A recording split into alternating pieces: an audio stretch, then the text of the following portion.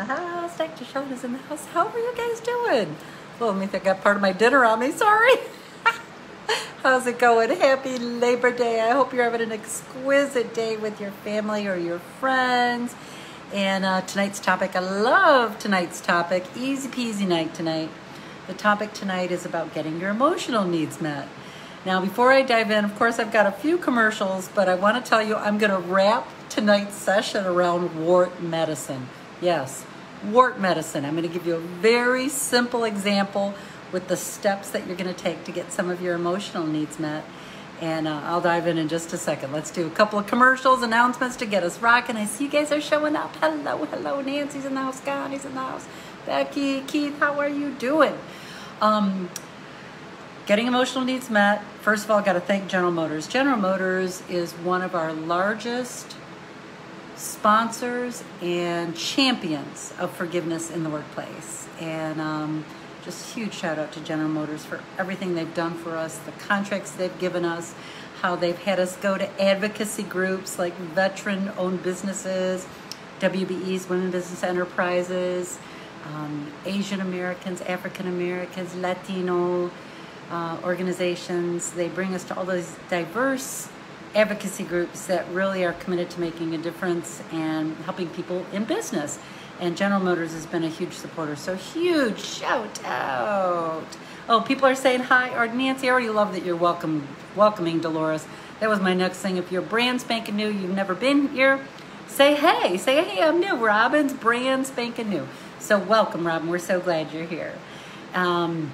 Okay, a couple announcements. We have a Facebook group called Joy is a Habit.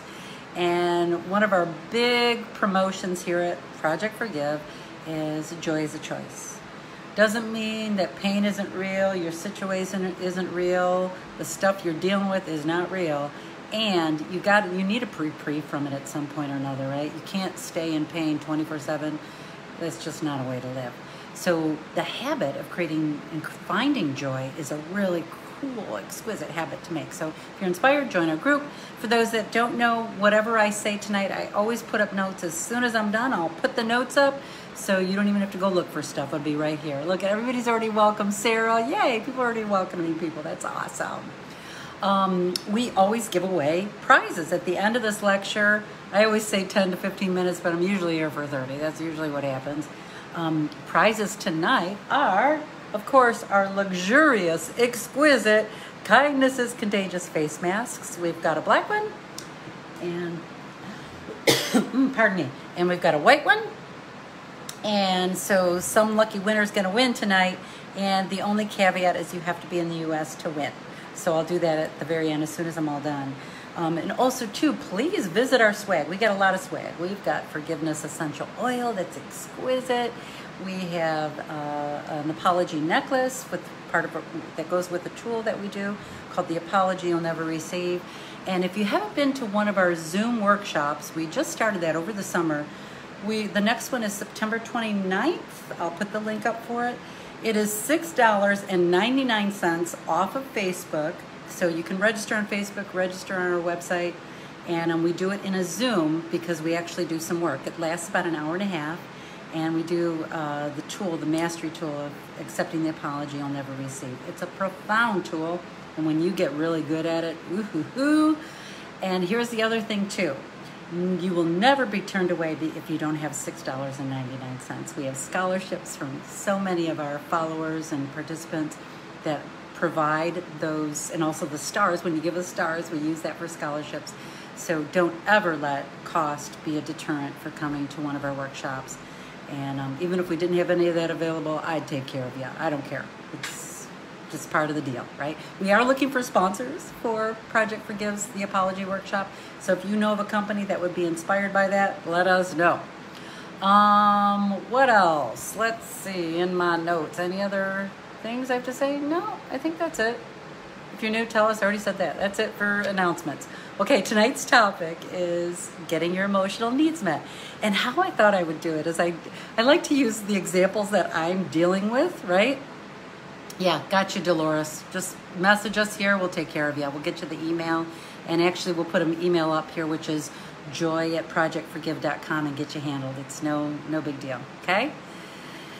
All right, I'm seeing people saying mastering the tool. Mary Lucinda, that's awesome. It is a beautiful, beautiful, beautiful tool. Okay, great.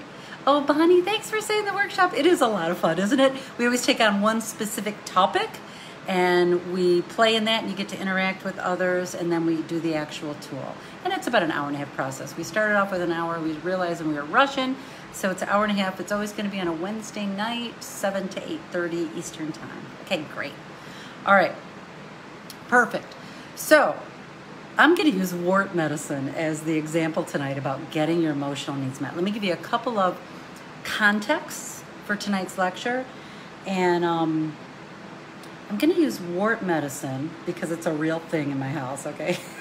I didn't ask my husband's permission, but if he asks, I'll tell him, but I'm just, you know, I'll ask for forgiveness later. Everybody gets warts at some point or another, don't we? And we got a thing about the Wart medicine.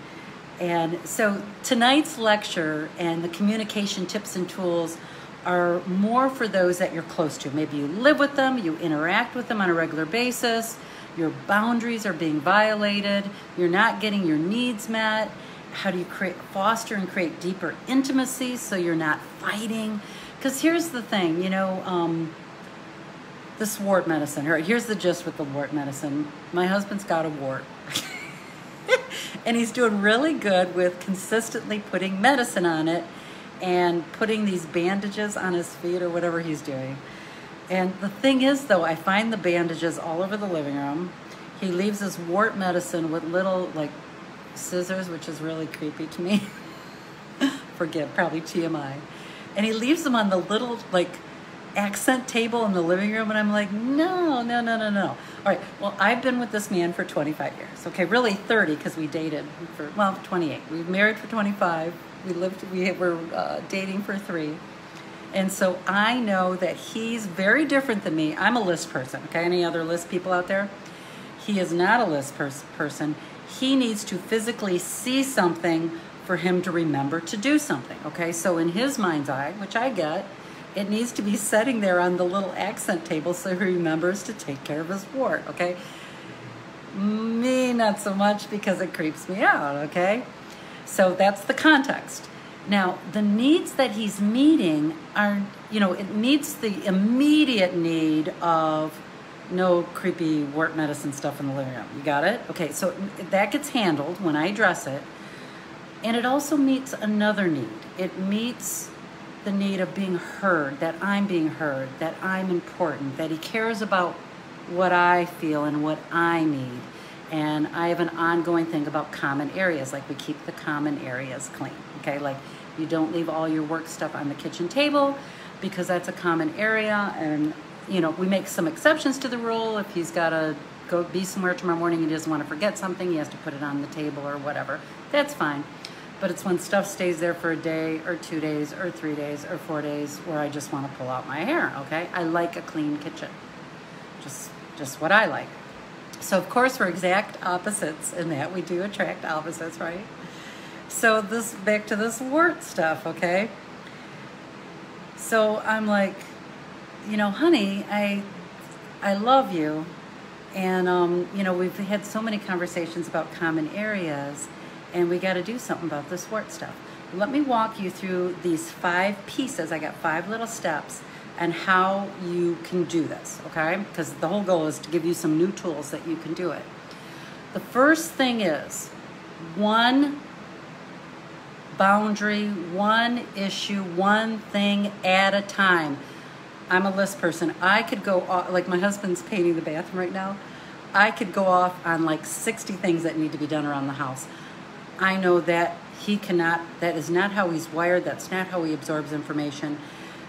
Never tell your husband when he's painting the bathroom that you also need the bedroom painted, okay? Same is true with there's one thing that you need to talk about to get some needs met or to set a boundary. One at a time.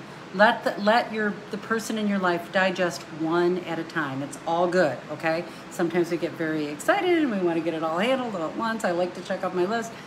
A lot of people don't operate that way, okay? I know that about my husband, and you know that about the person in your life, how they operate. You've been, probably chances are you've been around them for a while, you kind of know how they operate. So one topic at a time. The reason this is so hard for you, if you have more than one topic, is because it builds over time. Upsets compound. Do you know what I'm talking about? Like, I even started this lecture off with common areas. Like, that includes the bathroom, that includes the bottom of the steps, that includes the kitchen counter, the kitchen table, the foyer. There's a little accent table in the foyer. Like, that's something that comes up a lot, and it has for 25 years, okay? And my job, whether he's hearing me or not, is I want to be kind and loving about it, not bitter and angry and coming at him real harsh. You get what I'm saying? Harsh and anger to me are very different, because you can be really angry and not be harsh and not attack the person's character, right? I'm with you, Nancy. I'm with you. And my husband does get overwhelmed. Exactly. And I don't get overwhelmed like that. I can work on 60 things at once. Him, not so much, okay? And I'm not making this a male-female thing at all, because I know a lot of men who operate like I do. It's really how we're hardwired, how we're created, or how we operate is our operating system with our brains, okay? That's why one of the questions I put up earlier today, what's one personal development thing that you're working on? And someone put up, I'm working on being less shy. And I thought, well, wow, that's an interesting conversation, to work on being less shy, because shy is like, it's part of your character. It's part of who you are. And there's nothing wrong with who you are if you're shy. It might be, I'm working on, this is what I thought, the person's not wrong, but this is just where I went. It might be working on sharing 10% more than I normally do. Make sense? Okay? Because we're all made a certain way and we interact in certain ways. Okay? For me personally, I'm a converted introvert. Used to be very introverted, especially as a kid, and converted that. Now I speak in front of thousands of people, so it doesn't mean I don't get scared, because I still do. And I've spoken to tens of thousands, if not hundreds of thousands of people in audiences. I still get scared, and I embrace that and love that about me, because I know that that's how I'm made. And there's nothing wrong with me. There's nothing wrong with you if you're shy. There's nothing wrong with you getting upset about something. It's the whole key here with the Wart medicine is I want to stay aligned with my loving, kind, beautiful self, no matter what the circumstances are. Doesn't mean I don't get angry, because I can be loving and kind and very angry at the same time, okay? All right, topic for another day. All right, so back to the Wart medicine. First thing, one topic at a time. Number 2, and for those just joining us, we're talking about getting some emotional needs met, and anything I mention, I will put in the notes as soon as I'm done, okay? Ask permission to have a vulnerable conversation. If you remember anything about this lecture tonight, asking permission to have a vulnerable conversation is exquisite frickin' gold. And it's gonna be something like you say, honey, I really want to share something with you, and it has me feel a little bit raw or a little bit vulnerable, and I'm wondering if you would be willing to listen for a few minutes and hold off giving me a response. That would mean the world to me. Would you do that for me? That whole permission thing is exquisite. It reminds me of, like sometimes you get emails that you hate. You're like, how did you get my frickin' email? It's non-permission based marketing. I hate when people get my email and email me stuff. I think it's very rude. And I don't like it. It's my private space. And stepping in that honoring space of permission-based requests, permission-based intimacy actually fosters intimacy. So if you don't remember anything else, remember that, okay? Ask permission. Like, I really want to share something with you. I've been kind of upset. I'm feeling uncomfortable about it, awkward about it. Would you be willing to listen to me for a few minutes? Perfect. Okay. Now, number 3, you ready? Let me put up 3 fingers. You want to ask for what you want, say what you want, not what you don't want. Ask for what you want, not what you don't want. People respond much higher percentage when you ask for what you want rather than what you don't want. And when you go into what you don't want, that's when you start feeling harsh. That's when you start feeling a little I'd use the B word, but I'm not supposed to swear on Facebook because I made a little itchy with a B, okay? That's a good way to do it. Because if you start with what you don't want, let's go back to the wart medicine. Like, I don't want him to leave his wart medicine in the frickin' living room, okay? Oh, you know what, Terry? The wart medicine is sitting there. I don't like that. How many times do I have to tell you I don't like that? That is not intimacy. That is not creating communication that fosters closeness. That's not how it works. It can be more like, you know what I really want, sweetheart? I know you know this about me. You know, I'm going into actual examples, okay? You know what a big deal common areas are to me and the cleanliness of clean areas. And he knows I'm not a clean freak. I just like clutter gone, okay? I like clean spaces. I just feel more restful, more peaceful. So I say to him, you know how restful and peaceful I feel? I'm in a happier mood. I'm better at self-care when the house feels a little more in order. You know how I am about control. These are things we can control rather than things we can't, like the environment, climate control, racial disparity, politics. We can't control any of that. And you know how I am about having the home areas, the common areas really clean. And I've given this a lot of thought. I know how you are with wart medicine, and I know how important it is for you to put it on every day. I'm wondering if we can find a compromise, because it's not working for me to have this wart medicine on the exit table in the living room. And I'd even say it with a smile, and I can already feel him smiling at me, like, oh, here it comes, what do you want? And that's fine, he can have any feelings he wants when I'm doing this, okay? Because I've already asked permission to share. And I'll say, how about, I know, this is what I know about you, sweetheart. I've been with you 25 years. I know that you need a visual reminder. And this, you really want to get rid of this wart, because he really does, okay?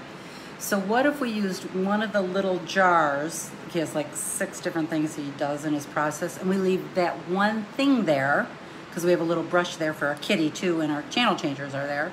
What if we leave one thing for the wart medicine that's your visual reminder? Can you make that work? Would that work for you? And he's like, all right.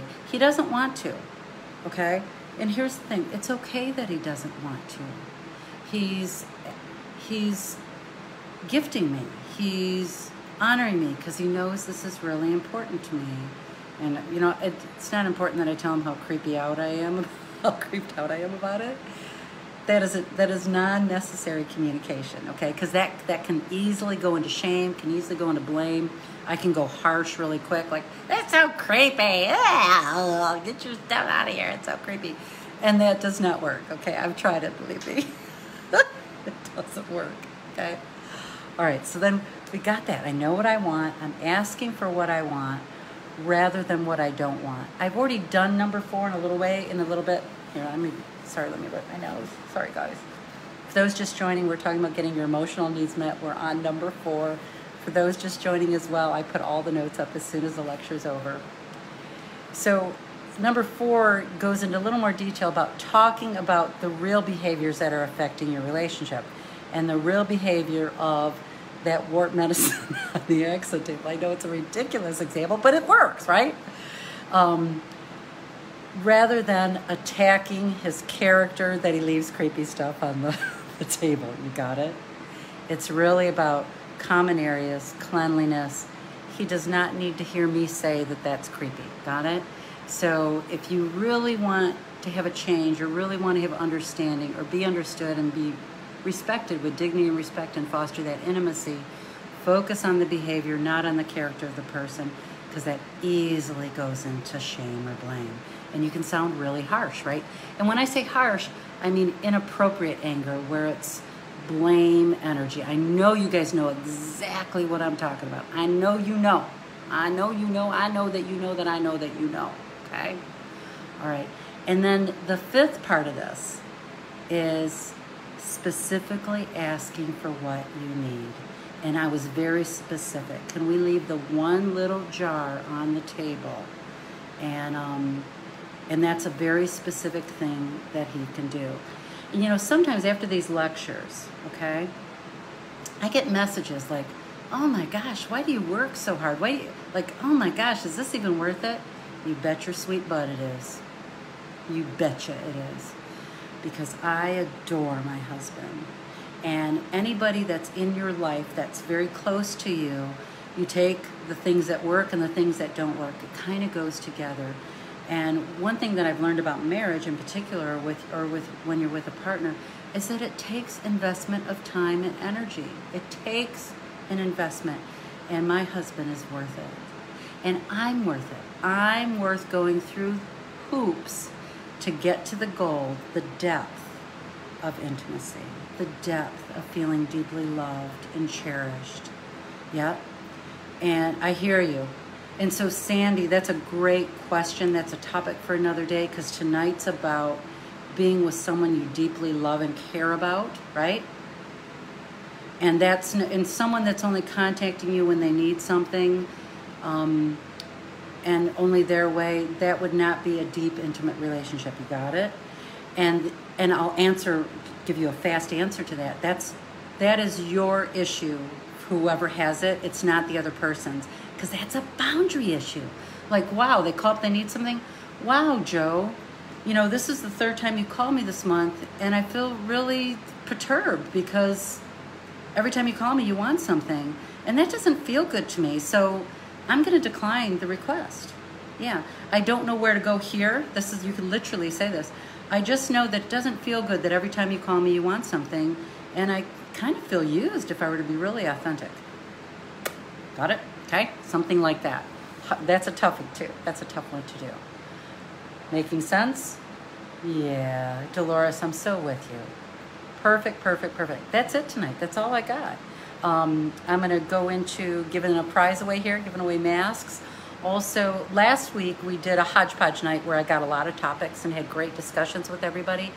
The one topic that I got the most requests about surrounding that I didn't even realize is around sexual abuse healing or sexual assault healing, whether it's covert, overt. Some of you may be thinking, well, what's covert and overt?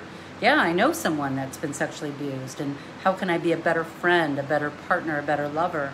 I'm going to do a session on sexual abuse healing next week. I've never really done that one right out. I have a lot of experience. I've done a lot of work around this topic. I am a sexual abuse survivor.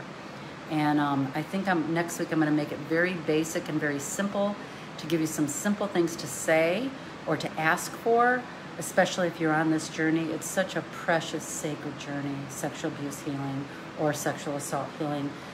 There's so many parts to it, and there's so many, it's a huge continuum. So I'll be really focusing on sexual abuse healing next week, and I'm sure I'll do many topics on it, not in succession and in increments through the next year, because we set the agenda for the next year, okay? So next week is going to be sexual abuse healing. Be beneficial for if you've survived it or if you know someone that's gone through sexual assault or sexual abuse, okay? All right, so who wants to win a prize tonight? So the prizes are masks. The caveat is you have to be in the U.S. because we only ship to the U.S., not on our website as well, but when you are from another country and you're purchasing on our website, we send you the cost, what it is to ship it internationally. Shipping costs have gone sky high, especially internationally, and so that hence why when we do giveaways, we do them just here in the U.S. So you have to be in the U.S. Okay, perfect. Got it, Dolores. I get it. I know. You are so welcome. You guys rock. Hey, Laura. It's so nice to see you. Oh, thank you, Jenny. Okay, so who wants to win? Okay, perfect. Here's how you win. It's not too scientific, but I found over time that it works the best. And I'm going to give you something to put in the comments, not shooting up. You know how like you can put little hearts that float up on a live, or you can actually make a comment. These are for comments. I want you to put some kind of flower in the comment, no matter what flower it is. And let's say number 11 is the winner tonight. The 11th, I'm with you, Sarah. The 11th person who puts a flower in comments wins, and you must be in the U.S. And I'll count them off because I go by my feed. I know everybody's feed is a little bit different. So the 11th person putting a flower in the comments is going to win these two prizes. Penny, I'm going to count you as number 1, and I'm going to ask you actually put a little emoticon. I know you're writing in words. Do it real fast with an actual flower. Robin is 2. Sharon is 3. Right, number 3. Anna Maria is 4. Laura is 5. Laura is 5. We're going to number 11. Penny is 6. Kathy is 7. What a beautiful flower too, Kathy. Kathy is 7. We're going up to 11. Cindy is 8. Flower works. Teresa is 9. Teresa is 9. Sandy is 10. Rina, it's you. It's you, Rina. Okay, Rina Peterson, what you're going to do is you're welcome, Sandra. You can message us here, your U.S. address, message us right here on Facebook. It's just me and Hailey that run the office, so no one else will see your address. When you put in your address, be sure to put in your email, okay? Because then we don't use your email. I don't like getting emails that I never signed up for, and I'm sure you don't either. We use your email to track the packaging, okay? All right, next week, surviving sexual abuse healing. That's going to be the topic. Thanks, you guys, for playing. And as soon as I hang up, I'll put up all the notes, and it was a joy to be with you tonight. Big love. A couple of things. If you find this broadcast helpful, share. Anytime you share us on Project Forgive, you make a difference for us with folks like General Motors. Because they go, dang, Dr. Shawne, you're reaching some people. And I'm like, I know. People care about the conversation of forgiveness. And so they continue sponsoring us, continue supporting what we're doing. And look, people are already congratulating you, Rena. That's so cool. All right. Anything you feel empowered to share, please share us. It makes such a difference. And commenting too. When I put up questions and you're inspired to put a comment in, please do so. It makes a huge difference. Big love. I'll see you guys soon. And have a beautiful rest of your holiday if you're in the U.S. celebrating Labor Day.